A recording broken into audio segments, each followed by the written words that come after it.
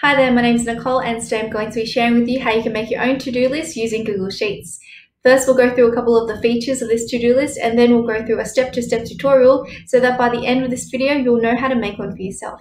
So let's get started then. Let's do an activity for Monday. So we'll write exercise for 30 minutes. And once we have an activity in there, the beauty of this checklist is once we hit the checklist, it does a nice strike through and it also shades in our cell, which is really nice. Then we can go ahead and add any images we like. I'm going to stick my bitmoji in there and you can choose any bitmoji and you can also do a quick Google search and just find an image that you like on the internet and put that through as well. So this allows you to customize your to-do list exactly how you want it to look like. And let's say that you're a paper-based person, go ahead and print that off. You can also print 2 to a page and 3 to a page and things like that. Okay. The only thing I found is that I wasn't able to download a copy of this to-do list as an Excel document. So if you do want me to do a tutorial on how you can make a to-do list using Microsoft Excel, please let me know in the comment section below so we can do that next time. Okay, and let's say you don't want a weekly to-do list, then go ahead and make a singular to-do list. And I actually prefer sometimes using a singular to-do list, okay? So that's perfectly fine as well, and you'll learn how to do that in this tutorial. Let's get started then. We'll make a new sheet, which is on the bottom right corner here. Hit that button, and then we'll have a blank document here. We want to write weekly to-do list. Okay, and we want to grab that cell, bold it, and change the font around so that we have something that looks a little bit nicer. And what I'm going to do is I'm going to highlight these cells from A1 to I1, and we're going to format this so that we can merge all of these cells together, and then we can also align the text so that we have it in the middle. Okay, go to then cell B3, and then what we're going to write here is Monday. Here's where we're going to be starting our to-do list. And then same thing for Monday, we can style it how we like. So 18 font, and I'm going to choose to change the font here as well.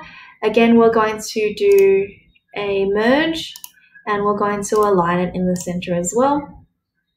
I'm going to add a grid line on the outside of this, and I'm also going to select the cells underneath, which is where I want my to-do list to be, and I'm going to add some grid lines there as well. So you can tell that I want it to be 1, 2, 3, 4, 5, 6, 7 rows down, and this is completely up to you. Then I'm going to resize the column C so that we have it a little bit wider. I'm going to do 250 pixels. The default is 100 pixels, but it really depends on how much you want to write there. Okay. Then I would maybe style the heading a little bit by just making it a nice color. And then add in our checkboxes. So to get our checkboxes, go to Insert, and then there'll be an option for checkbox. And we can make this a little bit larger by changing the size here. And copy and paste it down by dragging the bottom right corner.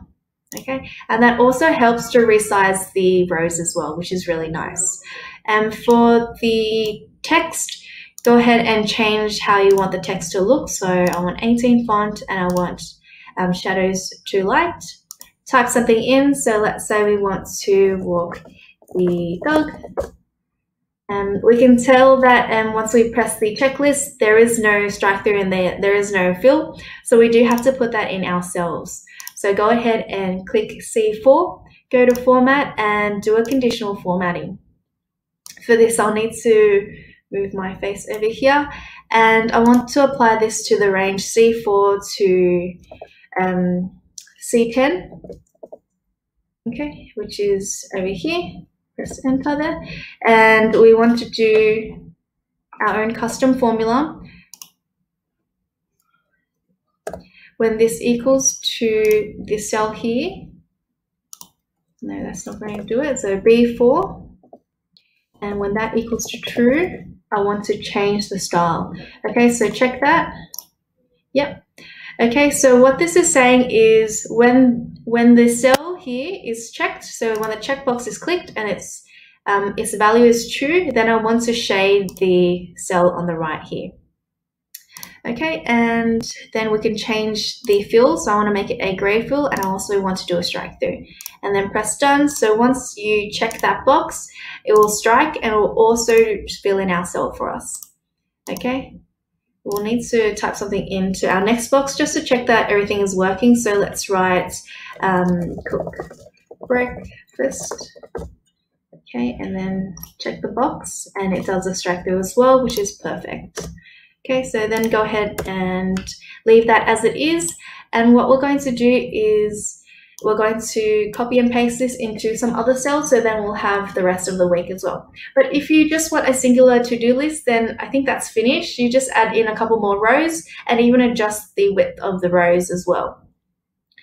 Okay, so but for our tutorial, we're going to copy and paste it into some other cells so that we have the entire week. Don't worry about the width of the columns yet. We're going to fix that up, and we're also going to fix up a little bit of the color as well. So for this, we're going to write Tuesday, Wednesday,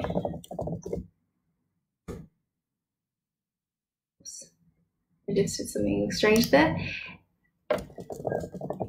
Thursday, Friday, and just for styling's sake, we're just going to combine Saturday and Sunday, but you can change that how you like. Okay, so now what we're going to do is we're going to change the width of these columns.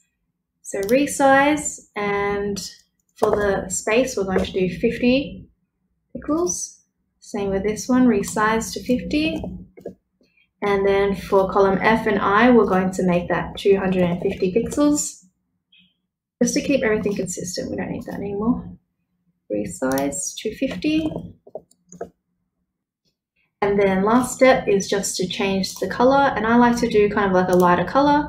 But again, this is the point of customization. We can change it to whatever we want it to be.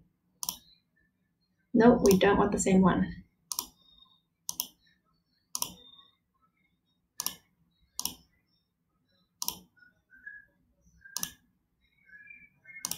Let's do the same one twice. Okay, so I think that's good. And just check that the cells all work. So let's say I chose this cell here. Let's type in go to the beach and check it through. Make sure it does a strike through and also fills in the cell, which is exactly what it does. So that's perfect. So that's complete. Thank you for watching this video. I hope that you enjoyed learning about how you can make your own to-do list using Google Sheets. And if you like this video, give it a thumbs up and be sure to subscribe to Class Notes for more videos like this. I'll have a link to my to-do list in the description box below so you can download it, and you can also edit and customize it for yourself. Until next time, guys, see you later and stay safe.